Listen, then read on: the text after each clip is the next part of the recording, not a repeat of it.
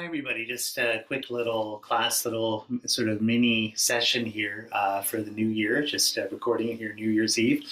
Wishing everyone Dharma blessings and all best wishes and Dharma realizations and so forth for 2024. And maybe we continue to practice together and study together and pray together in the coming year.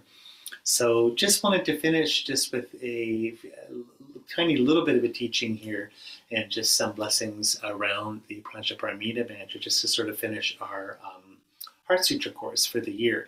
So we're just sort of finishing the year with emptiness and then starting the new year with emptiness, so to speak, with the Heart Sutra.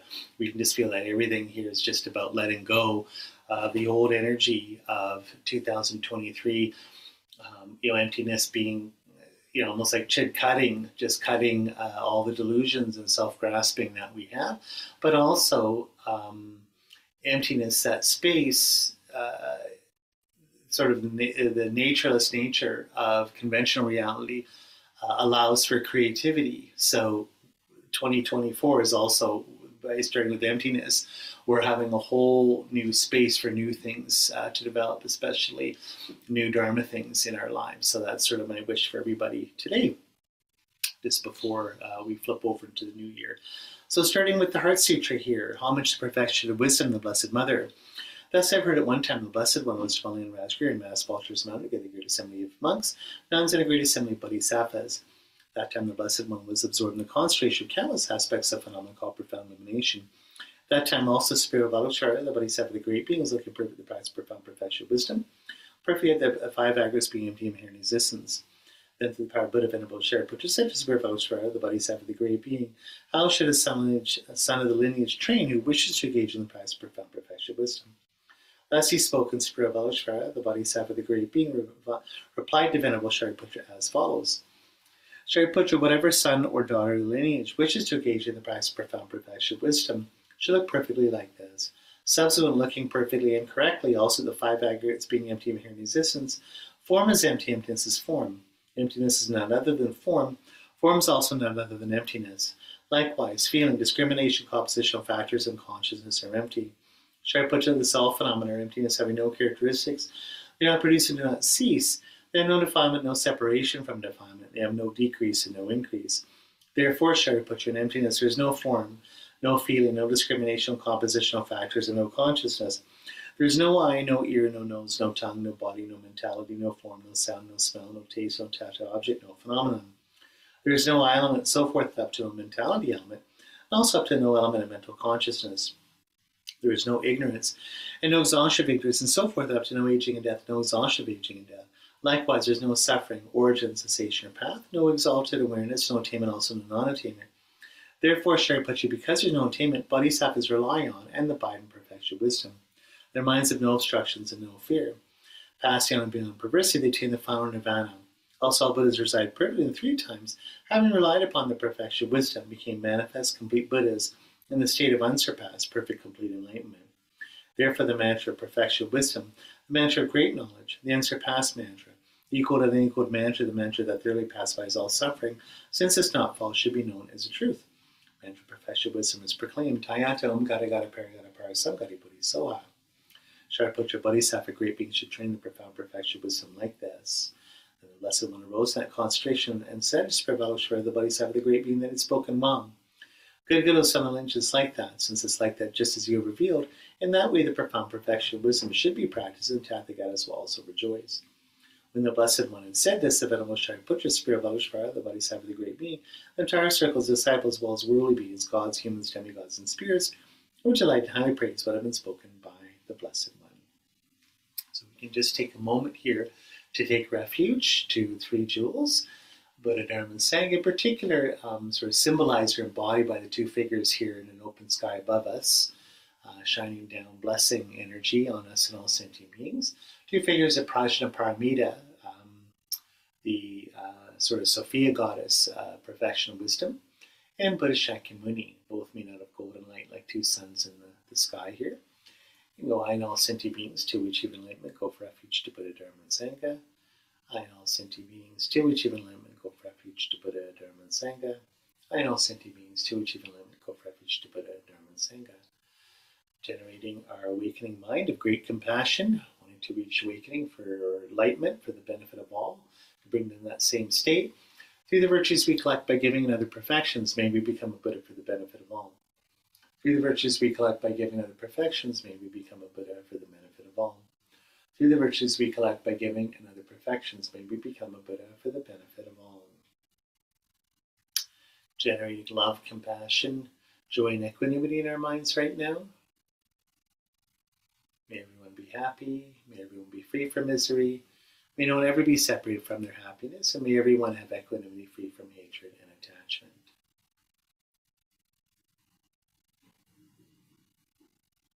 Now again, the 7 limb practice here. Beginning of prostration. Showing signs of respect to the Buddha figures here. Our merit field. All 3 jewels. Having an open heart here. Making offerings. Confession and rejoicing, so again, letting go, overcoming our negativities, bad habits, and so forth, and rejoicing open-heartedly at all the goodness in ourselves and others. Requesting that all holy beings, all light beings, all of our gurus stay with us and continue to guide us and teach us, and dedicating all of this for the awakening of all beings. You just feel with that golden light is coming down from Prajnaparamita and Buddha Shakyamuni into us and all sentient beings, into the world here on New Year's Eve. Sort of empowering us in our sort of practice and understanding of emptiness and the Heart Sutra.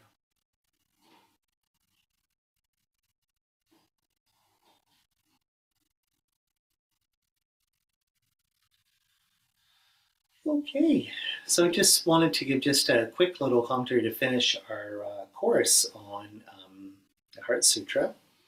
And I've got just a couple of texts here to give sort of a little bit of a variety of different interpretations here of, well, they're all pretty consistent to be honest, but the, on the mantra of the Prajnaparamita mantra that's of course mentioned at the end of the sutra. Okay, so, and hang in here, I'll just get, okay. So just from a notes, which if you want to just sort of a general understanding of what the mantra means. So basically we have at the heart, sort of like the Heart Sutra mantra, so we're condensing all the Prajnaparamita, perfection of wisdom teachings from Buddha Shakyamuni in the second turning of the wheel of Dharma at Rajgir, Vulture's Peak mountain in Bihar state in India, like 2,500 years or so. And you've got, because it's 100,000 lines, and I think there's a smaller one. Again, you'll have to look, I'll go on Wikipedia or something, it might be 30,000 lines. And there might be a smaller one, 7,000. I can't remember, again, I don't want to sort of come out there and say this, but you can, again, look that up, the Prajnaparamita. So there's different lengths. The famous one, of course, I'm just looking at it right now, Edward Conze's translation of it. It's a blue book, and it says the Large Sutra of Perfection or Perfect Wisdom. You can get that, and that's from the bookstore or online or Amazon. The translation in English of the full Prajnaparamita Sutra, 100,000 verses. Then ultimately it's condensed down to the very short one page of the Heart Sutra, the beating heart of these teachings on emptiness in the second turn of the wheel of Dharma. And then you can condense that further to the mantra, the Prajnaparamita mantra here. So Tayata, Gate Gata Paragata Parasamgate Bodhisoha. So what's the meaning of this? So Tayata, so the basic translation is that this is the way it is. So you want to know the truth or the way things are, this is it. That's sort of the almost like the prefix or the opening syllable of the mantra here. Tayata, this is the way it is. Om, of course, is the holy body of the Buddhists. Primal vibration, kind of like the sigh of the world, as John Coltrane used to call it there in the mid-60s. The first gate, so Tayata Om, gate, which means to go. go. So in this case, following what we've been talking about with the Heart Sutra, it's to follow kind of like the first path, which is the path of accumulation, accumulating all the merit, purifying the negativity. So this is also kind of a sense of go to your Lama, go to your teacher, go to someone that's communicating the path, start the process, start your journey. So this is the way it is, Om, in the big nature of things, the whole kind of show here, nature of reality, go. Get started, go. Second gate is the second path, go again. So go, get started, and then what are you starting to meditate on? Path of preparation, of course, the study and meditation on emptiness. In this case, more of sort of the intellectual, conceptual, or verbal descriptions of emptiness. Paragate means go beyond. So go, and go beyond. Keep going, but also at this point transcending, sort of breaking through, so to speak, almost like the doors break on through to the other side, the old 60s song there. So this is the third path of the path of seeing emptiness directly. So it also means it's kind of like keep going, surpass. Again, break on through, go through, break on through, keep going, surpass. Parasamgate, which means go beyond perfectly.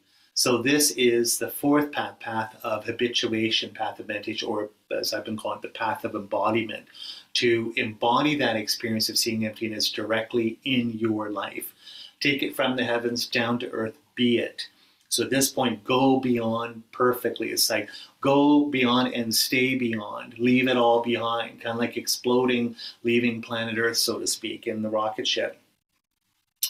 Next, so Bodhi is then what happens? Enlightenment. Bodhi, of course, is enlightenment, bodhicitta, sort of the awakened mind. And then Soha, that's it, sealed, finished. So mote it be, as they say. So there you go. Tayanta, Om, Gate, Paragate, Parasamgate, Bodhi, Soha. So that's it. You've done it, finished. You're enlightened.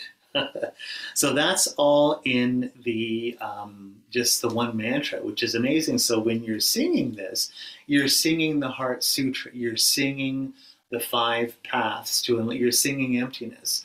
Not just emptiness, but how to realize emptiness, how to be emptiness, so to speak. Another little commentary, Heart of Wisdom, Geshe Kelsang Gyatso's great book. They've got the old edition here from the 1980s, I think, 1986. And he says here in this edition, anyway, the old one here in page 131. So Avalokiteshvara begins part of his answer by explaining the good qualities of the perfection of wisdom. The phrase, therefore the mantra perfection of wisdom, refers to the perfection of wisdom as a mantra. In general, mantra means protection for the mind. Here, the perfection of wisdom is called mantra because it principally protects our mind from the 2 obscurations and fears associated with them. The perfection of wisdom is called the mantra of great knowledge because it knows the great seal or emptiness. Also, perfection of wisdom is called unsurpassed mantra because there's no mantra that is superior to the perfection of wisdom or emptiness. Furthermore, it is called the equal to the unequal mantra because there's no other mantra that is even equal to the perfection of wisdom, emptiness. Perfection of wisdom is also the mantra that thoroughly pacifies all suffering because through the sincere practice of perfection of wisdom, sentient beings are able to eliminate all their sufferings completely, leaving samsara, going to nirvana through an experience of emptiness. Since it's not false, it should be known as the truth. It teaches that we should understand that the perfection of wisdom is non-fallacious. The perfection of wisdom protects us from all fears and pacifies all of our suffering, and therefore it will never deceive us. The mantra perfection of wisdom is proclaimed. It introduces the explanation of how to practice perfection of wisdom. The explanation is in the form of the mantra, Tayata Om Gata Gata Paragata Parasamgati Bodhi Soha. This mantra, retained in the original Sanskrit, explains in a very condensed form the practice of the 5 Mahayana paths, which are achieved in complete dependence upon the perfection of wisdom. Okay. which is really good. And Geshe Gyatso says the same kinds of things. I will read this here, why not? So Tayata means it is like this, and indicates that whoever belongs to the Mahayana lineage and wishes to practice the path of perfection wisdom should practice as follows. Sanskrit syllable Om is composed of 3 Sanskrit letters A, U, which in this case are 3 represent the body, speech, and mind of the person who is traveling to great enlightenment. In some texts, this Om does not appear in the mantra, but since it's included in many authoritative commentaries of the sutra, I personally feel it's good to include this syllable here. Also, in many monasteries in Tibet, there is a practice of reciting the mantra of perfection wisdom by a great assembly of monks in order to avert hindrances, and normally on occasions, Om was recited as part of the mantra. I'll be honest, this is why I always, before I do anything, recite the Heart Sutra as a way of overcoming obstacles, but also always reminding me to start like everything from the perspective of emptiness. Like Buddhism is just about emptiness in the big picture, so let's always start with emptiness. Whatever we do, let's have it in that context. First Gante means go. This does not mean that we should go to an external place, but teaches that through generating the mind of enlightenment, we should go or proceed to the Mahayana path of accumulation. Having done this, we should practice the stages of the path of method and wisdom on the path of accumulation. Second Gate again means go, and this teaches that having improved on the stages of the path of method and wisdom of the path of accumulation, we should go to the Mahayana path of preparation. Having reached this second Mahayana path, we should practice the stages of the paths of method and wisdom on the path of preparation. Paragati means perfectly go, and teaches that we should not remain in the path of preparation permanently. Having improved on the stages of the paths of method and wisdom in the path of preparation, we should go to the Mahayana path of seeing, the third path and the path of great enlightenment. We perfectly go to the path of seeing because the path of seeing is a superior path beyond ordinary paths. Having attained the Mahayana path of seeing, we need to practice the stages of the paths of method and wisdom of this third Mahayana path. Parasamgati means perfectly and completely go. This teaches that we should also not remain in the path of seeing. Having progressed in the stages of the paths of method and wisdom in the path of seeing, we should go to the Mahayana path of meditation, the fourth path of great enlightenment. Perfectly and completely go indicates that the Mahayana path of meditation is not only beyond ordinary paths, but also superior to the path of seeing. Therefore, we need to progress on this path. Having done this, we need to practice the stages of the paths of method and wisdom and the Mahayana path of meditation. Bodhi means enlightenment. It teaches that we must complete the practice of the stages of the paths of method and wisdom on the path of meditation, attain the fifth and final Mahayana path, the path of no more learning. When we achieve this path, we have achieved great enlightenment. Soha means build the foundation. Here it teaches that initially we should build the foundation of the path of accumulation. Then gradually we should build the foundation of the path of preparation and so forth until we attain final enlightenment or Buddhahood.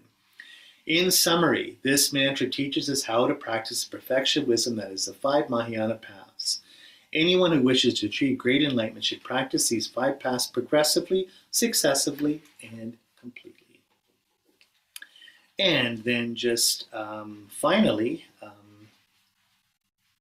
wanted to read this commentary on it here.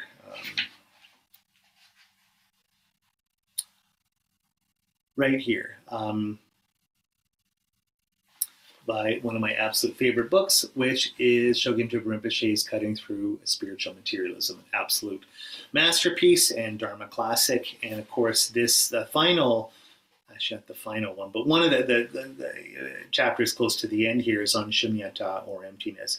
And it has the most delightful lined picture or drawing of Prajnaparamita. I don't know if you can see that very well, but anyway, that's a really, really beautiful picture of her. So it says here, the Heart Sutra ends with the great spell or mantra. It says in the Tibetan version, therefore the mantra of transcendent knowledge, the mantra of deep insight, the unsurpassed mantra, the unequaled mantra, the mantra that calms all suffering, should be known as the truth, for there is no deception. The potency of this mantra comes not from some imagined mystical or magical power of the words, but from their meaning. It's interesting that after discussing shunyata, form is empty, emptiness is form is none other than emptiness is identical with form, and so on, the sutra goes on to discuss mantra. At the beginning, it speaks in terms of the meditative state, and finally it speaks of mantra or words. This is because in the beginning we must develop a confidence in our understanding or clearing out of all preconceptions. nihilism, eternalism, all beliefs that have to be cut through or transcended. And when a person is completely exposed, fully unclothed, fully unmasked, completely naked, completely opened, at that very moment he sees the power of the word. When the basic, absolute, ultimate hypocrisy has been unmasked, then one really begins to see the jewel shining in its brightness, the energetic, living quality of openness, the living quality of surrender, the living quality of renunciation. Renunciation in this instance is not just throwing away, but having thrown everything away, we begin to feel the living quality of peace. And this particular peace is not a feeble peace, feeble openness, but has a strong character, an invincible quality, an unshakable quality, because it admits no gaps of hypocrisy. It is complete peace in all direction, so that not even a speck of dark corner exists for doubt or hypocrisy. Complete openness is complete victory because we do not know fear. We do not try to defend ourselves at all. Therefore, this is a great mantra.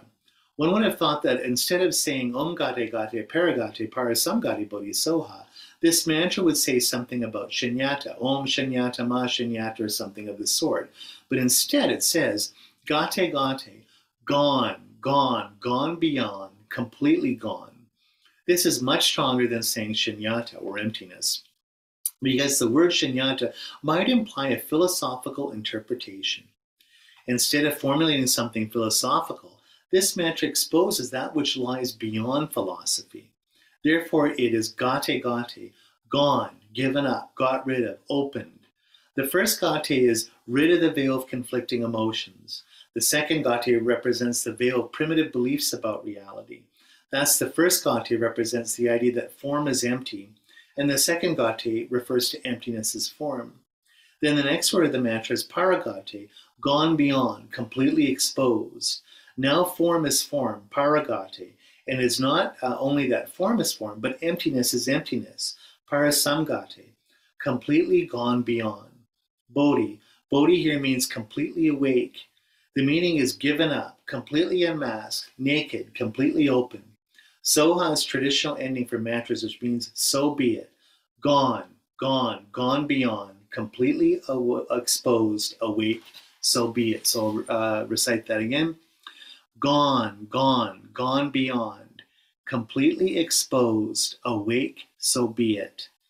Gone, gone, gone beyond, completely exposed, awake, so be it.